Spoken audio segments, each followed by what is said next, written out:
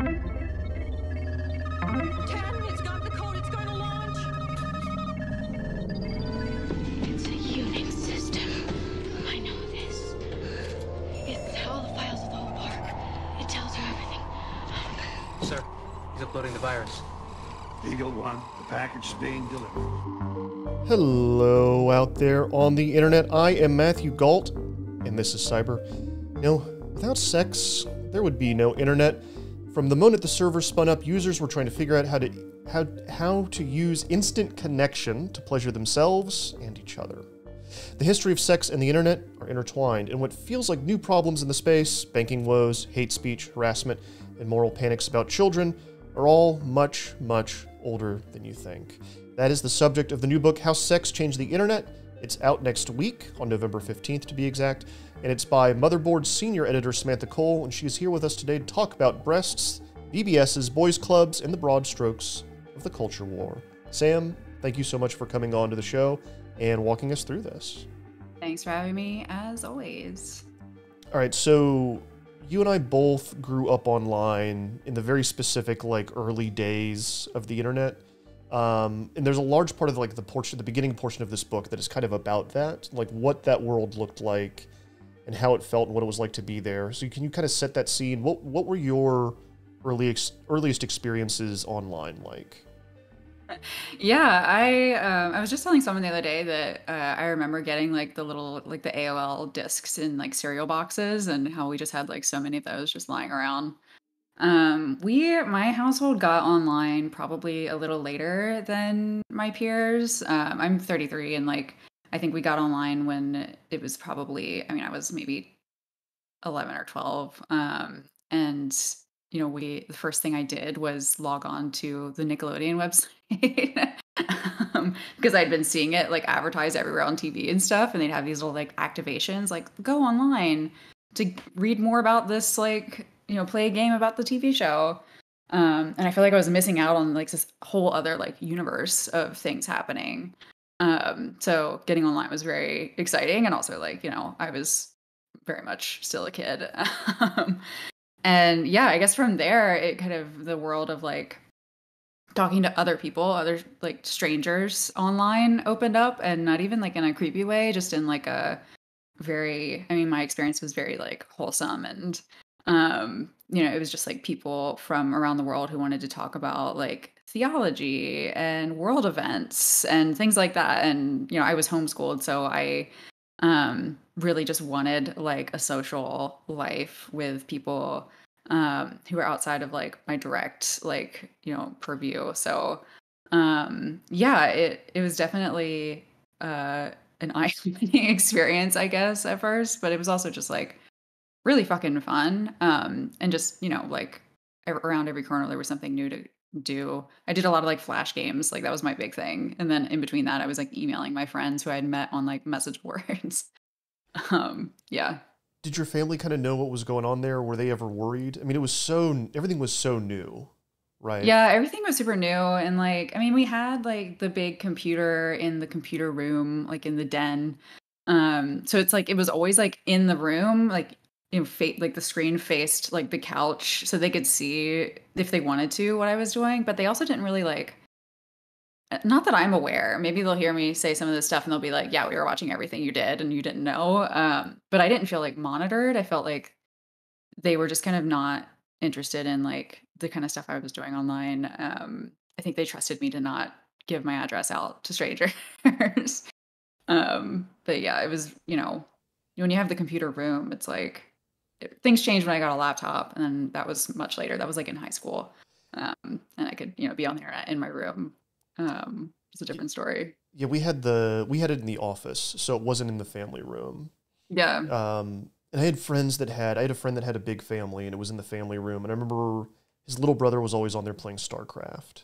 And so there was just a part of the living room was just a 12-year-old playing StarCraft constantly.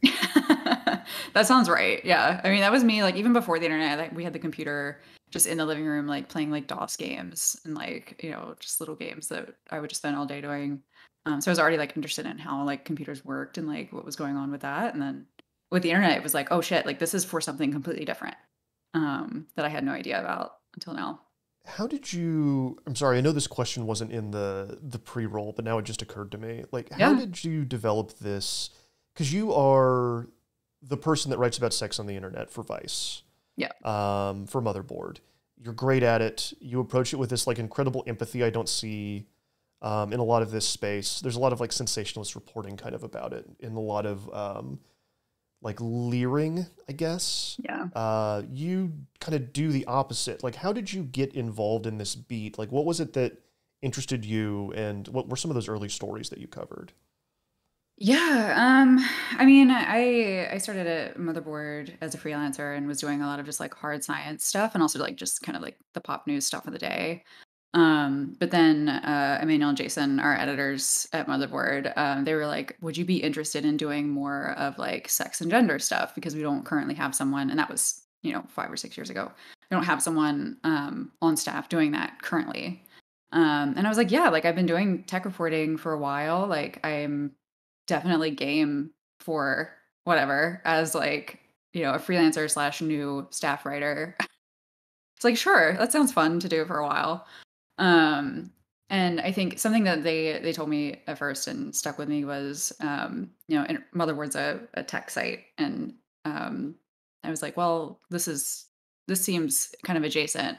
And they were like, porn and sex on the internet is tech. Like that is what it is, and it should be covered as such. So, yeah, just kind of approaching it in a way that like other reporters might approach writing about like Facebook or Google, with the same degree of seriousness and like taking it in that way was really helpful just from the start. It was never like a joke. It was always like this is a real huge industry and it needs to be treated that way. And I'm far from the first person to treat this beat that way, but at Vice specifically, I think they needed someone to kind of fill that gap. And yeah, I mean, it's they gave me the best beat in journalism, in my opinion, or at least in tech, because everything that happens in the adult industry happens to sex workers and people who are working on like sex and gender first.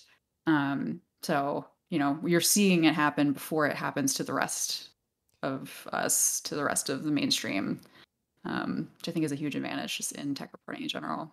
Yeah, that was one of my big takeaways from the book, and I think one of the first times I remember seeing it happen in real time was the deep fakes, Yeah. right? Because this is a thing that we now kind of associate with, disinformation and funny videos where a guy kind of looks like Tom Cruise and is then made to look like Tom Yeah. Cruise completely. But it started out much different. Mhm. And we'll get to the past here in a second, but I'm just following the thread of the conversation. Yeah. Can you I think that that's a good like starting point for how prescient like Yeah. sex on the internet can be. Can you tell that story? Yeah, yeah. I mean, with deepfakes, that was one of the first really big stories on like a national level that I ended up doing on this beat. So yeah, deepfakes was obviously like first created. The technology was created to put people's faces into porn, obviously without people's consent. So yeah, the first like people I talked to for the deepfake story, obviously I talked to like ethical AI researchers and people like that, but I also talked to the people who were in the videos, which were porn performers, and they were the ones with their bodies getting other people's faces pasted onto them too. And I think that was something that was getting missed then in the following coverage was, yes, this is like a violation of like Scarlett Johansson's privacy or whatever because her face is on that body, but it's also that's someone's body still. Like that's a performer's body, that's their work. That's their livelihoods. Like, you know, that's being stolen too. So I think yeah, that was definitely that is a good example of like, the ways that these issues affect people in the adult industry first. Um, so yeah, that was a long time ago. What was It, that, like 2017? something like that. It was a yeah, because I feel like it kind of kicked off like right after the 2016 election. Um, Yeah. so I Yeah. remember there was a lot of tutting and concern about it being used as Yeah. in politics, and that conversation was happening at the same time that the use case was mostly pornography, right? Yeah. Yep. Exactly. Yeah. All right, let's go way back to before our times, to the bulletin board services. Yeah. What for those of us that don't know, like, what is a bulletin board service? How did they spring up, and like what was happening there that presages like almost everything else you're going to talk about in your book? Yeah. Yeah. So bulletin board systems were before even. I mean, it was Systems, not pre. services. Yeah. I mean, it's the same meaning, but yeah, they were these like ways that people could talk to each other through phone connecting to a phone modem line. Um, and yeah, that predates, the World Wide Web, all of this stuff.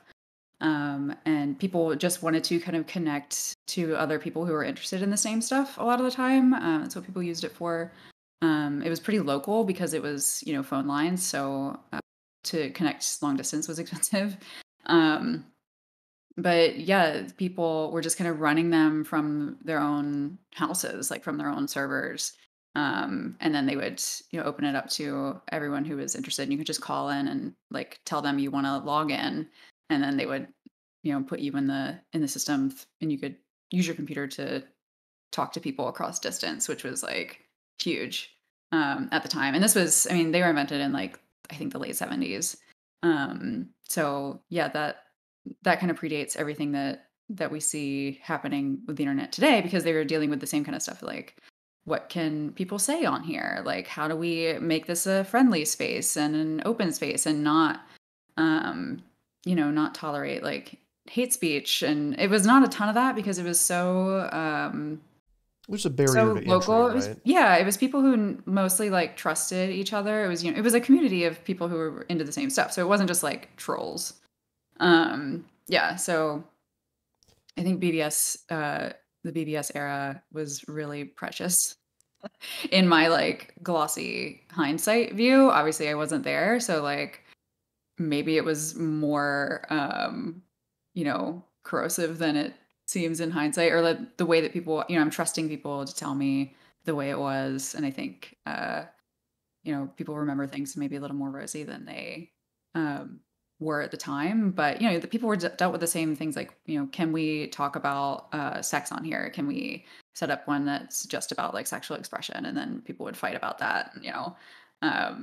So it's the same kind of thing. Just you're still dealing with humans over the years. So yeah. There's this undercurrent in the book that I thought was really fascinating, which is the AIDS crisis. Can you? We don't. Some people kind of don't remember that history now, I think, but like in the 80s, like it was kind of, you were at this time when like LGBT people were just kind of starting to get assert their rights, and this disease comes along and becomes associated in the minds of the public with that community. And it was really hard to get like real information about what you should do and what was going on. And at the same time, online communities are just starting to form. And you kind of have like these little chunks about it kind of spread throughout the book. So can you tell me about like Sister Mary Elizabeth Clark and some of the other like signposts or ways that information was spread at the time? Yeah, it's so interesting that you picked up on that as kind of a through line, because I didn't even realize that was a through line, and it totally is. I mean, I realized that like harm reduction in community is a huge part of the early internet. So yeah, like you said, like Sister Mary Elizabeth Clark, she was a trans woman that set up a bulletin board system that became one of the biggest AIDS information hubs for people. So she had met someone who was in like a really rural community and didn't have access to even just like healthcare for AIDS. And this person was closeted, and like obviously their family was not supportive of any of this, and they were really suffering. And Sister Mary Elizabeth Clark was like, we gotta like connect this person to some help beyond like picking up the phone, because even that was like opening him up to scrutiny from like family and operators and things like that. So these kind of services were really life saving for people because they could talk to other people like about what they were going through. So just like mentally being able to like feel less alone, and also just in a tangible way, physically being able to find care and figure out how to kind of reduce some of the pain that they were in. So yeah, the we also I mean in the book I talk about AOL as like a harm reduction kind of service.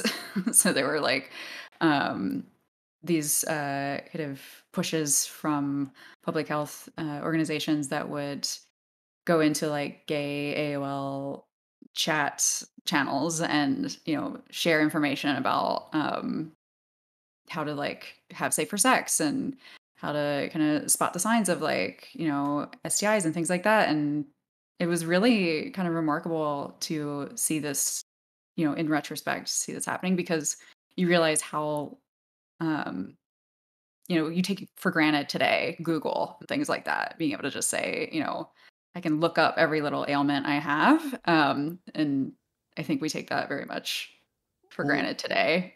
even today, I think the quality of the medical information that's on Google and other places, Yeah. it can be really hard to fucking discern. Yeah. Like even for us who have like a pretty practiced eye at figuring out like what's bullshit and what's not, Mhm. like if I'm looking something up medical or nutrition or anything like that on the internet, it's a nightmare. It's an absolute Yeah. nightmare. You're always gonna like WebMD is always gonna tell you you're dying of Yeah, cancer or something like yeah. yeah. Yeah, the trans activist techno nun, is what you call her in the book. I just want to highlight this because I think it was so fascinating. In 1999, the site is getting 25 million hits a month, Mhm. and she is working 18 hours a day to keep it updated. And she's uploading medical journals, articles, studies, all of this unpaid. This is just Yeah. what she's doing. Yeah, it's strictly like an act of love, is what she Yeah. says. I thought that was incredible that even like to have that kind of traffic in 1999, to be doing that kind of work. Yeah. And this is just one of those like this is a page in the book. The book is filled with these stories I've never heard that are completely fascinating, that really kind of paint a picture of the infrastructure that was built in the early days of the internet and how sex was an integral part of it. Just so funny now because, I mean, it still is, but like there's this constant pushback now, Yeah. right? Yeah. And I think one of the earliest instances of the pushback is I have the Time magazine cover from 1995 is like burned into my memory. I'm going to try to pull it up while you answer this question. Can you tell us about kind of, and maybe this is unfair to call it the first great moral panic about sex on the internet, but one of the early moral panic, maybe the first mainstream Yeah. moral panic about sex on the internet. Time magazine's cover in 1995. Mhm. Yeah, so there was this kind of I mean it was a study that got debunked very quickly by people using like Usenet and BBS and all that stuff. But the study claimed that there was all this porn on the internet that kids could see, and it was all like violent and horrific, illegal stuff. Um, and it turned out to be completely like unverifiable. He was like doing all these like shady research practices. I wouldn't even call them research practices. They were just like, basing like images, basing what was in an image on the file name, which is completely like, you know, says nothing about what was actually in the image. He wasn't taking the time to download stuff. So anyway, this research caught the eye of a reporter at Time, or it got kind of fed to this reporter at Time by the guy who was trying to like get attention for it. And Time was like, "Oh my God, we have this crisis of like porn on the internet that's kids can see. What about the kids? What about the children?" So it's always save the children type of rhetoric that gets used to kind of push these bunk claims. It's such a good. I've got it pulled up now. It's such Yeah, a like the haunted look I of a know. child, like a very young child, right? Yeah, yeah, just like with like the fingers over the keyboard. They what are they seeing? Something grotesque, surely. Yeah. So this kind of created like this huge kind of panic about like what are kids looking at on the internet? Like we don't know what's out there. Um, so this kind of became a huge thing for um, legislators who wanted more censorship of the internet. It was kind of it was used as a talking point to get more censorship in the early days of the internet. Um, yeah, just a mess. Please, Peop please tell us what the name of the study was too, or the name of the Oh my guy. god, I mean, the guy's name was Marty Rim. Yeah, So, I have a fun, are you talking about the subheading that I have yeah, for yeah, that yeah. section? The rim The rim job, of job. course. Yeah, I mean, how can you not? You can't leave that on the table. I It's know. too good. And my editor let me get away with too much. It's a book about fucking on the internet. I mean, come Right. on. Like, Yeah, I mean, what are you gonna do? yeah, I mean, it is we gotta make some puns every now and then. But, I yeah, also, sorry, I also love on the yeah. Time cover. I'm gonna pull it up again here that and read it. Exclusive. A new study shows how pervasive and wild it really is. Can we protect our kids and free speech?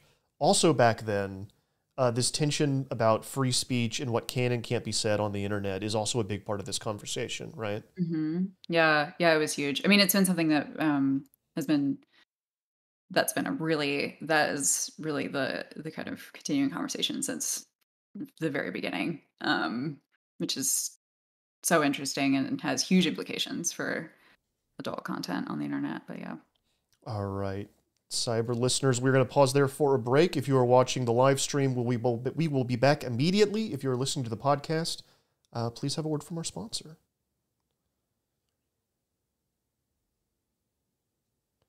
All right, cyber listeners, you are back on. I am Matthew Galt. We are sitting here with Samantha Cole. We are talking about her new book, How Sex Changed the Internet and How the Internet Changed Sex, which I think is a super fascinating. I don't know, is it a subtitle? Because you've got a subtitle too. Second part of the A second long part. ass title is It's a what it long ass title. is.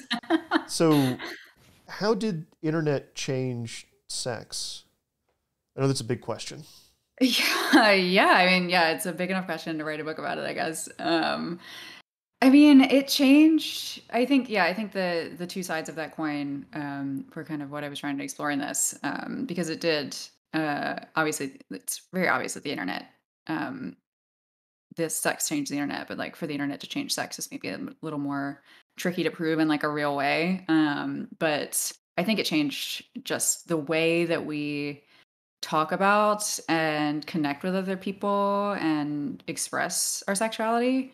Um, I mean, a big part of my reporting at Motherboard is, looking into communities that find each other through kink or through fetish and um, want to kind of have that thing in common and have other people say you're not alone in being into that particular thing.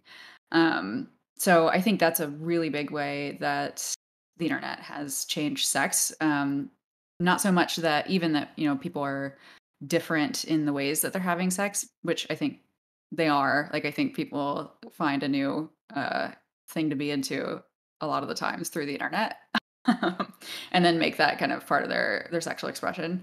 But being able to kind of express yourself in a way that maybe you haven't been comfortable doing before is, I think, a huge way that the internet has changed our sex and our sexuality. Yeah, I mean, it used to be that if you were into, say, slime girls, which is something that you've written about, Yeah, you might be the only person in your town that was into it, and you kept it secret. yeah, And you watched the anime that you could get a hold of, and hmm maybe doodled in your journal, and that was it. And now you can find your community online. There yeah. are thousands of other people like you, right? Yes, yeah, yeah. And it's like you're not gonna like. There's no way to kind of to access that. I mean, there are limited ways to access that in real life. You can't just like walk into your grocery store and be like, has anyone read the latest like slime girl manga? That would probably get you kicked out of most spaces. But you can do that on like a message board for, specific kinks, or you can just kind of put that out there and people will find you, which I think is really lovely. I think that people talk about the internet and sex in kind of a nefarious way a lot of the times, very scandalous. But I think the ways that the good has outweighed the bad quite a bit, in my opinion. I think so too. I think that the one of the fundamental things the internet has done, and I think this is something that scares the hell out of people, is that it allows you to figure out who you are very fast in a way that may have taken your entire life beforehand. And I think a lot of what we see and a lot of the pushback on people now, especially around sex and the internet, I think especially the trans community, from older and more conservative people, is like, this is the way we've got this interconnectivity now that allows people to figure out who they are and to pursue that in a really passionate way. And that's scary for people who want to kind of control the way that you live. Yeah, absolutely. And we were, sorry, like hitting my mute button back and forth real fast. No, you're fine. Yeah, it's so like, I mean, yeah, I think that opening your world up to new and different things, I think, is very scary for people who want you to express yourself and conduct yourself in a way that they want you to.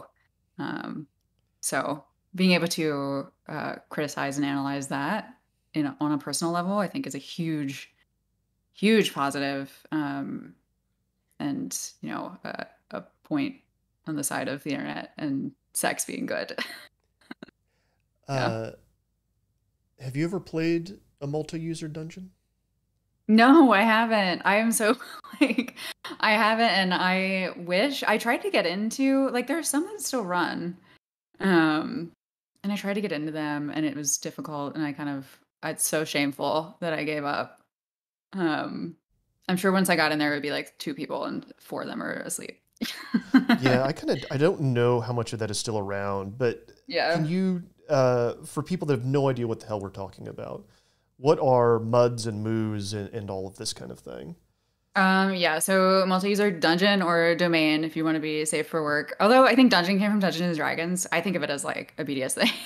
No, it was absolutely, because I was doing this when I was a kid. I was in the MUDs, and so it was a lot of them were just like strictly, it was big kind of dungeons that people had made that are all text-based. And some ASCII art in there too.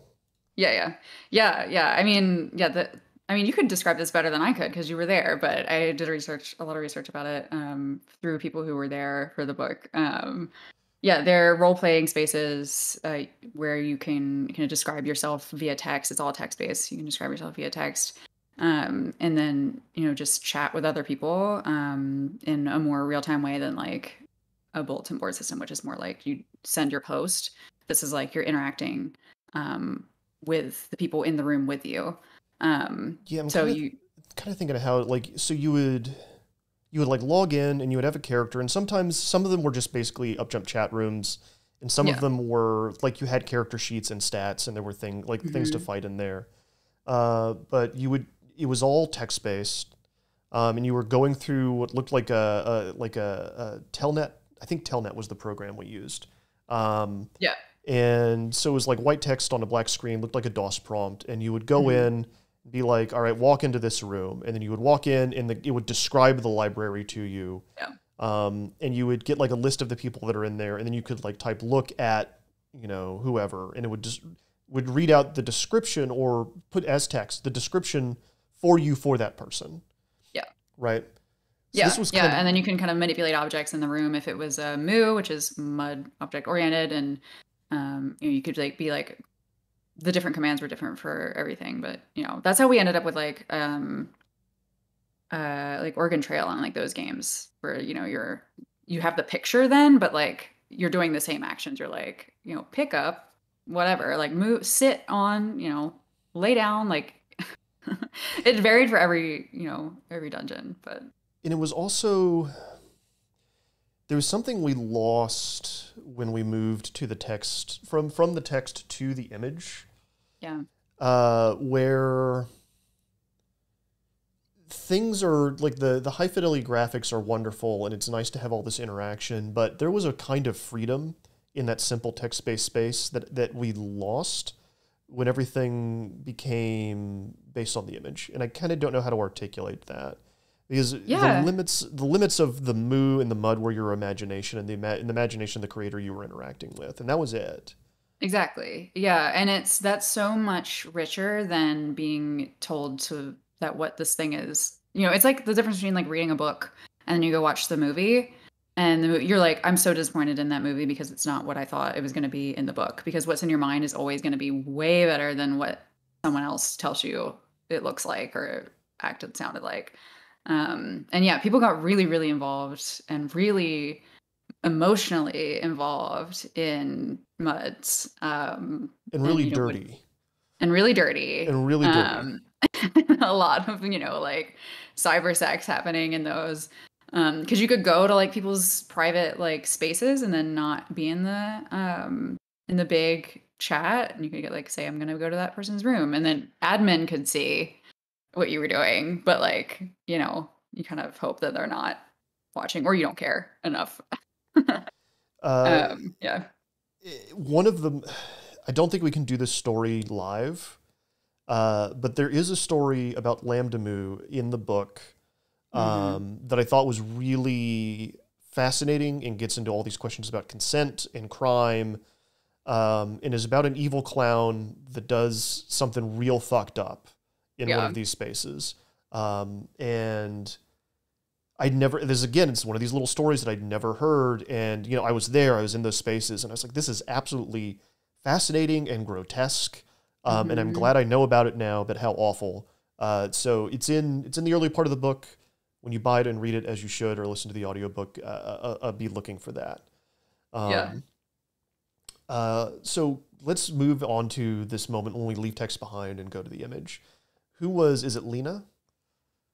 I think it was Lena. Right.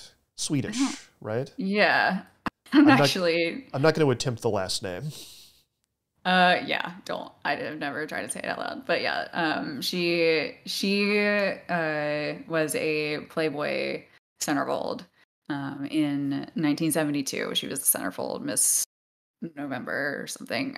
But she had this really like lovely, tasteful, full spread. Actually, I should have pulled it out for this show. I have the Playboy. I got it from eBay when I was researching this because I was like, I must see this in person. But she's, wearing like a boa hat and kind of flirtily like looking over her shoulder, nude. So she kind of did that gig and then was like, that was cool. I'm not going to do that again. It's fine. Went and did other stuff. But then years later,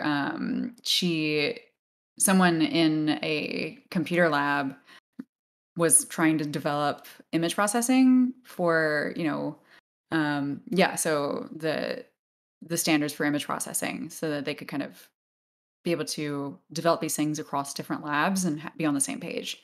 And they had pictures of like fruit and boring stuff. But they needed like something with more interest, like skin tones and lighting and things like that. So someone brought in a Playboy. It's like, oh my God, that's perfect. Like that's colorful. It's got, all these different colors in it, and it's very high quality, and we can scan it in to our system and then base our processing development on this. And it became the standard for years. All of the image processing that was happening was often based on being able to reproduce Lena. And all the while she was just like living her life, didn't know this was happening until years and years later, where she was like invited to a conference. Yeah. People walked up to her on the street and were like, this is you in real life. I didn't know you were real. Yeah. So, yeah. Right. Yeah. Which I think is so funny to say to a model. It's like, I didn't know you were a real person. It's like, what? Yeah, I mean, you have my photo. Therein lies like the root of all sorts of issues with pornography and images of women online and otherwise, right? Yeah, it's like these are real people. and like I think that dovetails nicely into kind of another story about how the internet infrastructure was built by pornography and pioneered by sex workers. Tell us about the rise of the cam girl.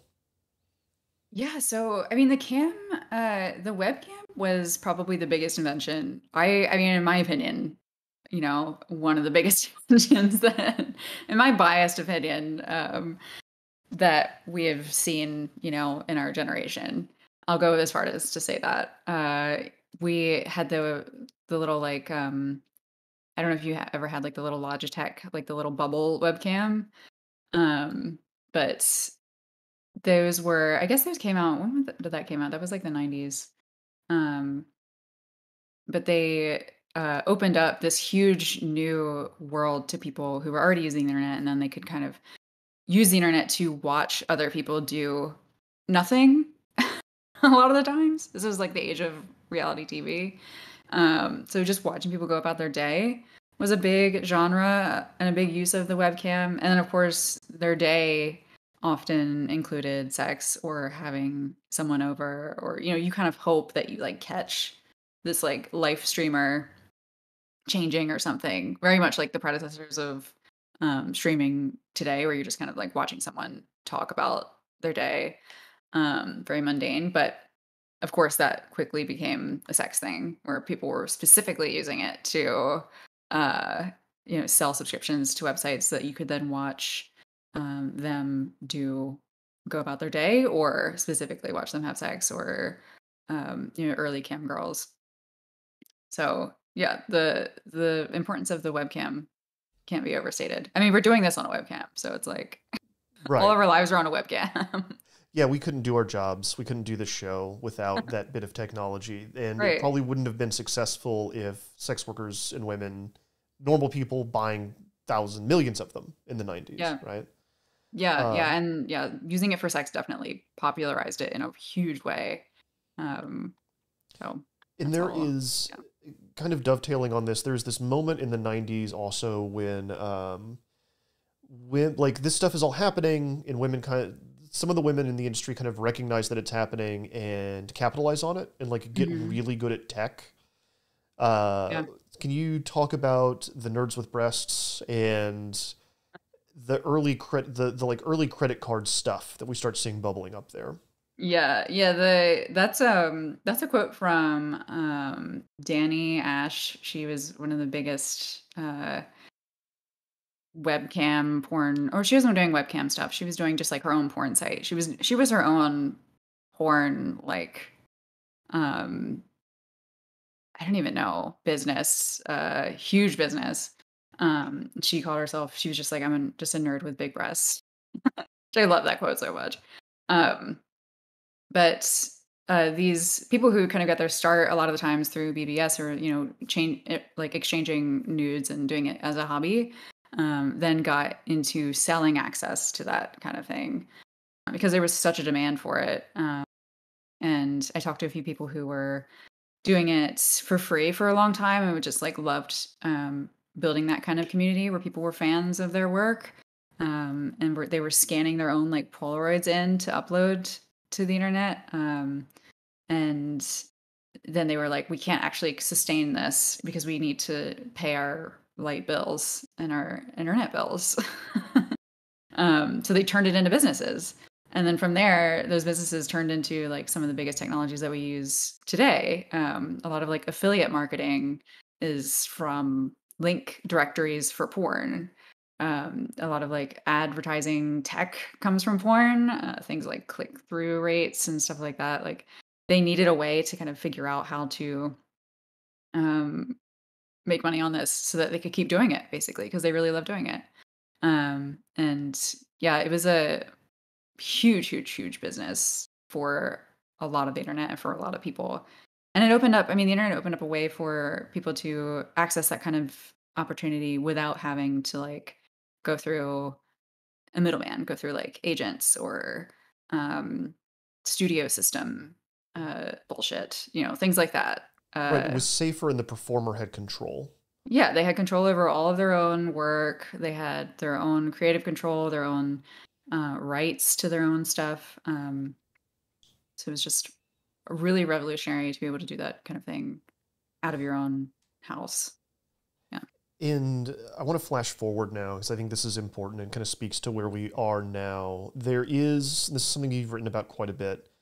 Um, if you are doing this kind of work online now, even if like it's attached to a very legitimate website, there's credit card issues, right? It's getting harder to get paid. Mhm. What the hell's going on and why? Yeah, I mean the stuff that's going on right now with these groups that are trying to basically wipe porn and sex from the internet, and demonize it and call it, the worst thing that's ever happened, are putting pressure on banks and financial institutions to shut down sites that are, venues for people's whole livelihoods. So that's something that we were seeing more and more.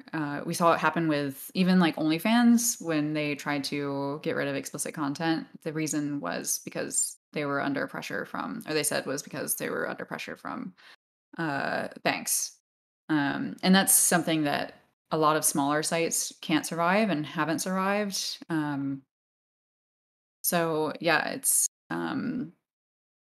that's banks have always been averse to high risk things. It's like they call sex and porn high risk, and it's in the same category as like gambling and guns and stuff. Um, but it's always been an issue. But lately, it's just been supercharged. It's so much harder to stay online if you're running one of these sites. So Yeah, yeah.